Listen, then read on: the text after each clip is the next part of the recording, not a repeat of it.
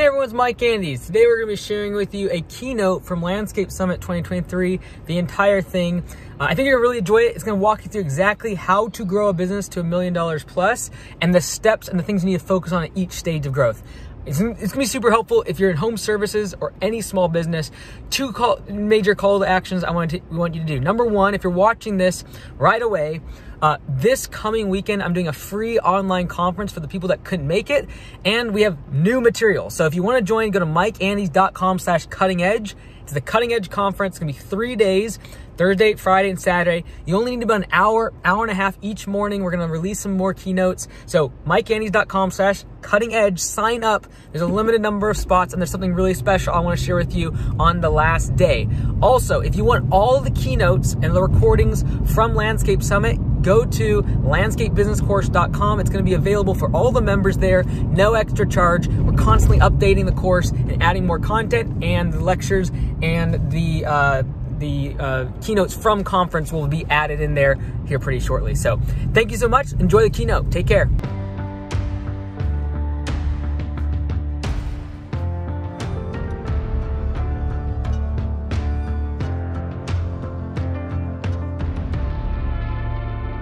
Let's go. All right. Everyone outside is going to miss out on money, so that's going to be problematic. You guys want to yell, get them all inside? I know we're cutting things a little bit sooner, but got to catch up. Cool. All right. Can we bring up the lights just a tad bit for me, Zach? Okay, so who actually did a follow-up call on the break and sell a job? Stand up. Stand up, stand up, stand up. I know there's more. Yeah, good. Very good. Okay, stay standing. Okay. For all the latecomers, we're standing up only if you sold the job. So you sold the job on the break with a phone call. I know there's a whole bunch of you. I did a text message. We said phone call. All right. So how much did you sell it for? $1,070. Sit down if you're less than that. Losers. All right. Go ahead. $2,900. If you're less than $2,900, sit down. Oh, folks, what do we got here? $3,170. $7,300. We have a winner. What's up, brother? You got it. All right. $500. Do the follow-up call. I told you, 30 minutes, one job closed. All right. Now, we will keep the lights down just so there's not public embarrassment. Who did not do a follow-up call? Oh, there's so many more of you. That's actually pretty good. Fantastic. Thank you very much. That's like 1 out of 15 approximately that got it. So great job. Give yourself a round of applause. A big thanks to the Franchise Advisory Council for putting all those banners up. They literally put PVC together and all the rest of it. Thank you so much. UPS dropped the ball. Thank you for picking it up. Okay, so we're going to be talking about the journey from labor to architect. That is the title of the keynote for a bit. How this presentation will make you money. I'm going to give you the exact 3-step process to build your business faster and with more profits. Sounds pretty good. Faster and you make more money. Now, this is how the original presentation started off. A lot of graphs and charts and some pretty confusing stuff. Very, very in-depth, very educational. However, instead of doing that, I figured we'd talk about the 3 little pigs. Very educational topic. And I want to make this as simple as possible, and then I'm going to build on it. So please stay with me as I kind of build out some of this, what seems like very simple. Contrarian opinion that I have is that the straw and wood houses might actually be the better, more efficient choice to build if you're trying to have long-term success down the road. Everyone always thinks the brick house is what you must build from day one. I think not. The brick house is the goal. We all want a business that is solid and secure and that the big bad wolf doesn't come blow down. However, it doesn't mean that you should start with building a brick building. Now follow along with the humor of this kind of trivial example because we're going to tie it back into how it relates to our business. Now here's proof to support the straw pig. If you're building a straw house, you can build it much faster. I can get the reps that is required to figure out the architecture and how to build a building in general. I can practice. It's also safer because guess what? If I mess up on a straw building, not a big deal. If I mess up on a brick house, some serious damage is happening. Might get somebody hurt. Same thing can happen in businesses. Sometimes people will try to build too big of a business or a crazy big business, and guess what happens? People get hurt. Relationships get hurt. Health gets hurt. So sometimes it's actually better to start off with the straw building. Also, it's faster. I can iterate faster on building a straw house. Again, follow the analogy, because what I want to show here is that if it's going to take me 10 years to build a brick house, it would actually be faster and more efficient if I'd actually just take 1 year to build the straw house, 2 years to build the wood house, and then 3 years to build the brick house, totaling 6 years total instead of 10. So I came to the same result, but in a shorter amount of time, safer, and I was able to get practice along the way. Following the steps in order has the greatest outcome. The straw house, then the wood house, and then the brick house. And you'll build the house faster and with better quality. Now, I think of business the same way. And some of this will be a little bit of a repeat from last year, and I want to dig into a little bit deeper, though. Following the steps of growing your business has the greatest outcome. It'll let you build the business faster and with better profits. And many of the times you will look at somebody and say, I want to build this $1 million business. And if you go try and start building that brick house today, you could get hurt, it could take you longer, and you could make less profit. And we don't want any of that. So when we look at this analogy of the straw, the wood, and the bricks, there are certain skills that are required to be successful every single stage of building the house. If I am building a house out of straw, I need to be a very good laborer. Why? Because there are a lot of pieces of straw that need to get picked up. And I'll have to run around and grab it, and it'll be a very taxing when it comes to labor. And I'll have to go find it. Lots of straw, it's very light, I have to go build the structure. It takes a lot of work. Now when it comes to building a wood house, I now have a resource that is somewhat more expensive and is a little harder to find. I'm going to have to go cut down trees, I'm going to have some sort of process to get the timber into planks and into wood panels, and I start to build a house out of wood. But now I need to manage the laborers to go out and get that wood because it's a more precious resource. It's less common than just a bunch of straw. Now when it comes to a brick house, the skill that is required at this stage of business, i.e. this building of a house, is an architect. You need to know how to structure the bricks so they don't fall down. Getting all the grout and the foundation is extremely important when you're building a brick house. I can get away with a pretty lousy foundation if I'm building a straw house, but I can't do that if I'm building a brick house. Rushing to building the brick house is going to lead to a lot of pain. Rushing to go build a brick house is what potentially could lead to broken relationships and guess what? Less money in your pocket. And I find many people go on this quest to be able to go build a brick building, i.e. an incredible business, but because they haven't followed the other steps of building a straw house and a wood house, they fail to have the skills required to be an architect and build the business correctly and in the right steps. Now, at each one of these stages, when we think about the straw, the wood, and the brick, and I know this is a little bit of a different talk than our last one, which was a lot more energy. I want to lay these in for tomorrow for a couple things that we're going to go over. When you're building the straw house, and you're having the mindset of a laborer. In your business, that is from $0 to $200,000 in annual revenue. All right? From $0 to $200,000 in annual revenue, your mindset, the skills that are required are a laborer's mentality. And the skills that are required to succeed and be most profitable at that stage of business is a laborer's mindset. Now, the skills that are required from $200,000 to $800,000 are very different. Because you can work your fingers to the bone, work 80 hours a week like I did in year 5 of my business and see absolutely no results. Why? Because my business was no longer in that correct stage. I was no longer in 0 to 200, where the focus that I needed to be constantly growing was my labor. Now it was the skill of management. I needed to learn how to take others' resources of labor and turn it into something profitable. And that's the skill that is required to succeed at $200,000 to $800,000 in annual revenue. Who here in this room is in that stage? Raise your hand. Very good.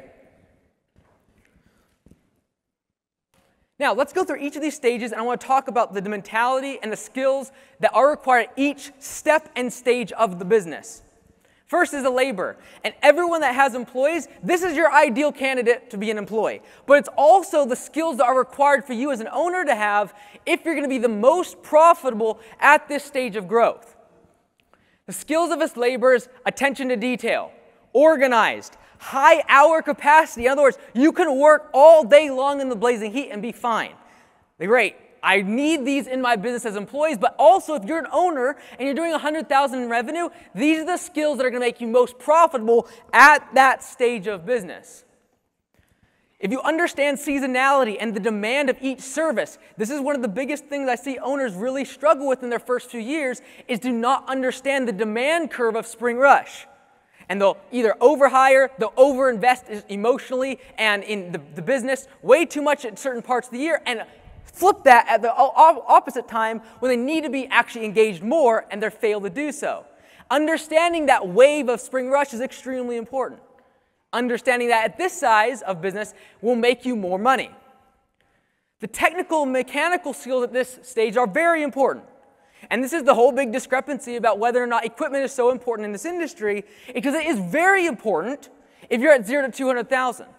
Because you can double your efficiency with an upgrade on your mower. So this skill of a great labor is that what you need at this size of growth to be successful and make the most profit. And the type of leadership that you're having at this stage is leadership by example. So if you get an employee and start having team meetings with your one employee, and you're like, we're going to do one-on-one reviews and an off-site meeting, and I had this great book I read about leadership, it's not going to fly. What's going to work really well is you working like an absolute dog in front of them, and then they following in your footsteps, because leadership by example at this stage is very important.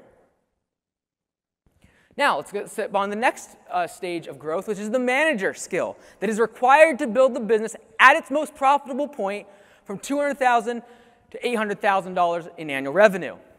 This is your ideal general manager, but it's also the skills that are required for you as the owner to have and to perfect if you're going to be the optimal profit during this size of business, $200,000 to $800,000. Following systems and procedures, working with the team and scheduling, strong leadership in team meetings. They have good eye contact. They're able to engage an audience of a bunch of dudes that just woke up. Understanding marketing and sales. Delegates non-sales activities, especially as they get to 6, 7, 800,000 in annual revenue. You need to start being able to delegate as a manager. You can't put on your boots and just do it for them. That's the laborer's mindset. Loves perfecting and refining processes instead of strategy. You heard the team up here this morning, the leadership team, talking about how they just kept talking about how they follow systems and procedures and they just execute and they follow the pattern. That's because they're all great managers. They're fantastic at this. That's the type of person you're looking for. You don't need them to be as creative as much as just follow the systems. Because I'm at $200,000 to $800,000 in revenue, and I need you to execute on this. And that we can say that for a manager, but the same is true for you as an owner. Getting creative at $200,000, $800,000, and coming up with brand new ideas every single week and try to get the org chart of your business organized is the wrong stage of business to be focused on that, if you're trying to optimize profit at that stage of business. The third and final stage is 800,000 plus. And I give you these exact numbers. Obviously, there's flexibility and it's a gray area, but I want to give you exact so you can place yourself exactly in these stages. Now, an architect motivates and inspires the operators and managers that are underneath them. They don't meddle in the operations of the manager. This is why a lot of people fail once they start getting middle management. They start meddling in what the GM should be doing on a daily basis. Guess what? You're out of operations now. So get your hands off it and let them do their job. Large enough vision for an operator or manager to have their own vision inside. If it's just you, us four, no more, my family's going to get rich, you might not be able to attract really great managers that also have a vision, and you'll need to expand your vision in order to retain, because their vision needs to be able to grow inside of yours. And that's why you'll lose some people, is because their vision supersedes yours, and you'll have to expand the architect and grow the business, but that takes a strategist to start thinking about where the business is going. Mergers, acquisitions, partnerships, strategic deals is required of that skill of an architect. Creating deals, managing in a way where the managers underneath you are enabled to be able to do solid management inside of the daily operations. And you're assessing risk. You're looking at analyzing the growth opportunities of the business. Now, building the business in the wrong order will keep you poor. Now, we talked about in our second keynote about getting rich. We're all very excited about that. But I do not want to see you be poor either. See, why do we want to be rich? Because what we talked about, the very first thing this entire couple days to get here at the conference, there's something that you are making money for, and that gasoline, that energy will propel you forward faster and more efficiently if you follow these steps and make more money. So what happened if these steps are not followed in order? Because what I'm telling you today is I want you, if your goals align with it, to build the $1 million business. I just don't think the skills that are required to build a $1 million business is what you should focus on from day one. And people will look at myself or influencers, other people, and think, I need to do that, what they're doing. And that's going to lead to a wreck. And building a brick house when you have not the skills to manage or strategically align what the architect is supposed to be doing with the blueprint. So these are the skills that are required for each stage of business. Now, what happens if these steps are not being followed? And you all have seen recently, as we've been doing the turnaround videos, you see me identify certain things inside of what's happening with the owners. This is what I'm thinking. Okay, that's what all those complicated graphs before were all about. I was explaining it. This is so much better. 3 little pigs. I love it. All right, so what happens if the person that is doing $0 to $200,000 starts to think like a manager? So instead of them focusing on being the best laborer, they focus on being a great manager. And they're reading all the books, and I'm going to be the best boss, and you're literally doing $50,000 in annual revenue. What you should be focused on to maximize profit at that stage is the mentality and the skills associated with that of being a laborer. And if you don't, and you have this mentality that I'm going to be a great manager, but I've just started my business at $50,000 in annual revenue, you're going to probably overhire a bunch of people. When people start getting out of these steps of growth, they have low cash and high growth. Why? Because they went to a conference and talked about marketing, and they went in $70,000 worth of debt to be able to just ramp their business up, but now they have low cash, whoops, not that one, low cash, high growth, and a lot of times they have a whole bunch of debt. Fancy equipment, a lot of times. This is a laborer or a manager starting to think like an architect. And they're starting to architect and create and strategize about their tax strategies of their 1099s. And then I got to write this off, so section 179 this. And you're doing $50,000 in annual revenue. Focus on working 8 hours a day instead of 7 hours. Focusing on more efficient route so you get more jobs done will serve you more, and you'll make more profit at that stage of business. And the reason why I say this is because this is why people quit. This is why people work in this industry for 3 years, 4 years, and they're unprofitable because they're trying to build the business in the wrong order, and it will keep you poor. The same is true if someone is doing $800,000 in annual revenue, and all of a sudden, they start jumping back in the field. This is going to cause bad communication because all of a sudden, phone calls fall through the cracks. All of a sudden, They're working so hard in the daily operations and mowing the grass and pulling the weeds and all. Their crew went 3 hours without their communication and they had a flat tire. They have an $800,000, $900,000 business and they have middle-level managers and they're jumping in and trying to act like a manager. And they're telling the manager what to do. Why did you hire them?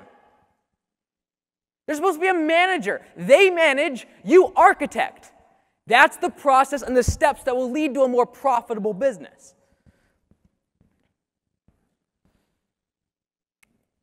All right. Let's see if this works. And action.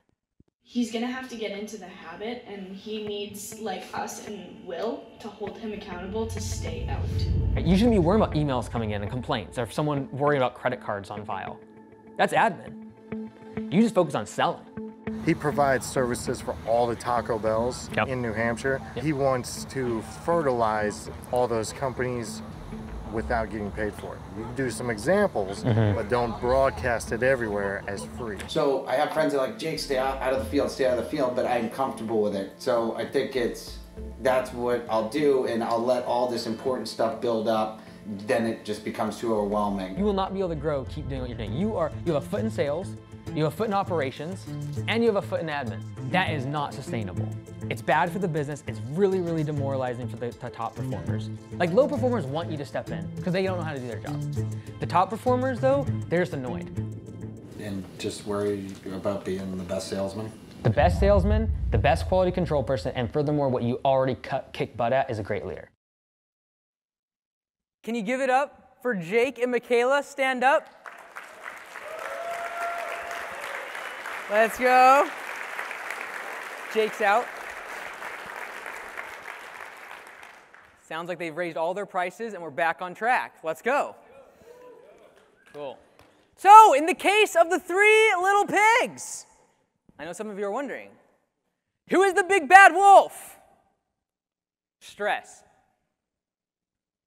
We've talked about this before, but I want to tie this in with what we just talked about in terms of the size of your business and the stages at which you should grow it to be most profitable, aligns so happily with the big bad wolf and the huff and the puff that will blow your house down unless you follow the order in which a business ought to be built. The first stages of growth, 0 to 200,000 in annual revenue. At this stage, you're going to have physical stress. It's going to be a lot of work. Long days, and just brutal physically. And I've talked about before, at this stage, you will desire to grow because you're like, oh man, this is so hard, it's so stressful. It's just a different type of stress because as you grow a business into 200,000 to 800,000 in annual revenue, you have financial stress. Why? Because now you hire people and your gross margins drop through the floor. Because you're not used to hiring people and having trucks and a shop space because you used to do it out of your garage. And Billy down the street used to help you on the weekends. And you were able to grow to 200,000 and be super profitable. You worked like a dog, but at 200,000 to 800,000, now all that overhead starts to build up. And that's when you don't have any money in the bank, and you're like, this business stinks!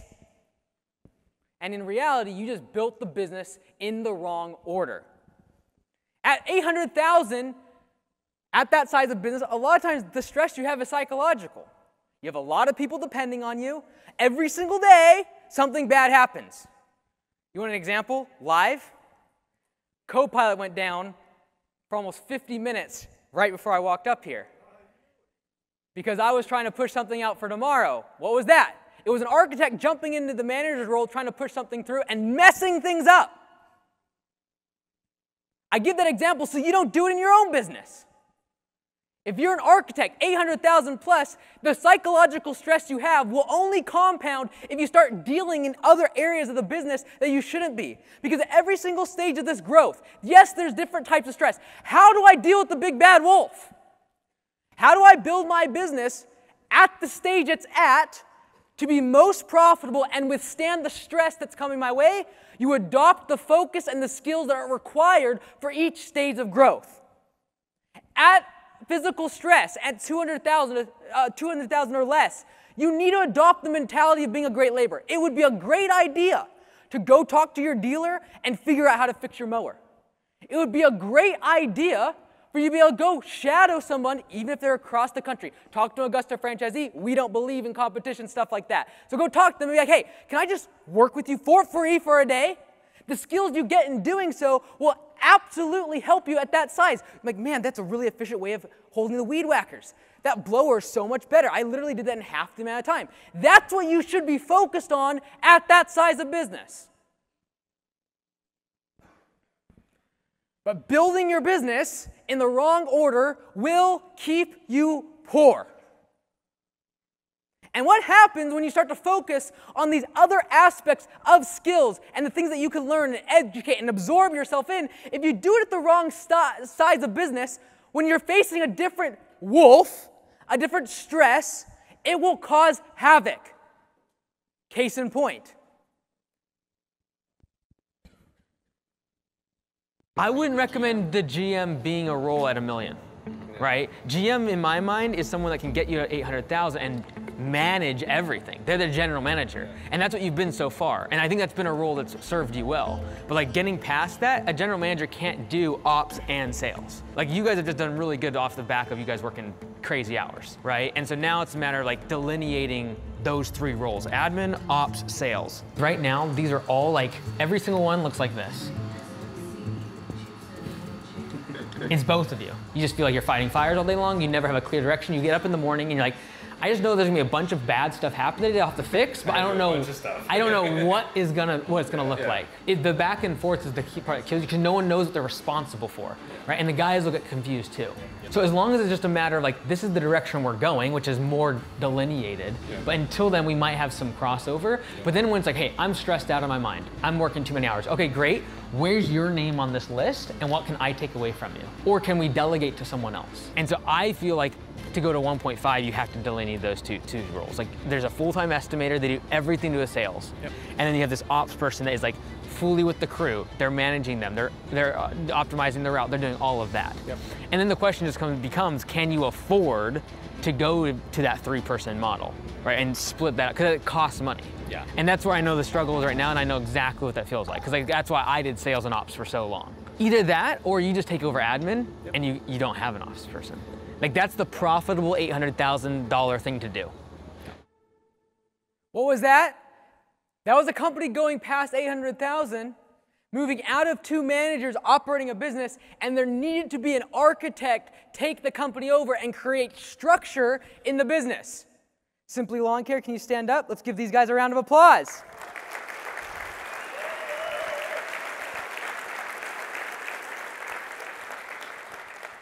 Great sports, those people that just stood up, by the way. It is not easy for me to walk in to these businesses when they're at their lowest moment.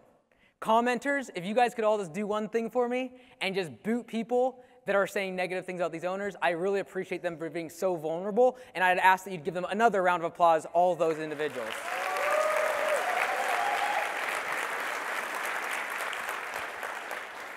Building the business in the right order will keep you from being poor. So if building the business in the wrong order keeps you poor, building the business in the right order will keep you from being poor. And I, for one, don't want to be poor. Anyone else with me? Can we get a let's go? So if you're at 0 to 200,000 in annual revenue, focus on being a great laborer. Be okay with starting in the dirt and getting dirty. It might be a good idea to not listen to all the super fancy $100, $200, $300 million business owners talking about their strategies of private equity and the stock market and investing in real estate. You might be the best and most profitable form of yourself and your business if you put your boots on every single day and just grind and work hard. And getting around people with that same mentality will serve you better in the short term, because you will have to graduate to the next stage of growth if you are to grow the business. But I find so many people will quit because at the stage at which they should be building straw, they pull out bricks, and relationships get messed up, and profitability gets wrecked, and their balance sheet's a mess because they started trying to build a business using skills that were not applicable to their size of business. Be okay with starting in the dirt. Getting dirty. You know where our foundation starts? Not on the top of the mountain, not on the top of the sky and seeing a beautiful view. It's in the dirt. Be okay with that. It's a good place to start the business. And the reason it's important is because it will make you more money. If you are in $200,000 to $800,000 in annual revenue, focus on being a great leader. The books that were mentioned in some of the other keynotes about management would be an excellent read. Patrick Lencioni, many other authors writing about this stage of management and figuring it out so important, because otherwise you'll never go beyond this stage of growth being profitable. And you'll spin your wheels. Oh, it's the labor market. I can't find employees. No one wants to work. This generation is lazy. You got to figure out how to be a great manager in today's world, using today's wood, today's resources, and build a business that's profitable. Focus on being an awesome leader and efficiently organizing the team to do the labor. It will make you more money. Stop being focused on the next cryptocurrency and the next real estate deal. I'm going to go sell cars. I'm going to sell courses. I don't know what about, but it's going to be great. I don't know why I started doing that. And we're going to build a wall. It's going to be a ceramic wall. It's going to be fantastic. Biden's going to pay for it. But at this stage, you must organize the labor inside your business, and focusing on the skill of being a great manager will make you the most money. If you are in the size of business from 800,000 plus, you need to focus on building the infrastructure. Stop putting on your boots. Stop being what I thought was a great leader by jumping out into the field and doing things for people. You're messing everybody up. You're stripping the power away from your managers, and you're showing the guys out in the field that you'll never architect a great enough building for them to grow their career. You need systems, procedures, and most of all, empower your managers to do the building for you. Why? It will make you more money. So I've talked about the different stages of building your business. The straw house, 0 to 200,000. The wood house, what size is that? 200,000, 800,000, and the brick house is 800,000 plus. We've talked about the different stages of building this house. But who wants the blueprint? Can I get an amen, a hallelujah, a let's go, something? All right, you'll have to come to the next keynote. Thanks, guys.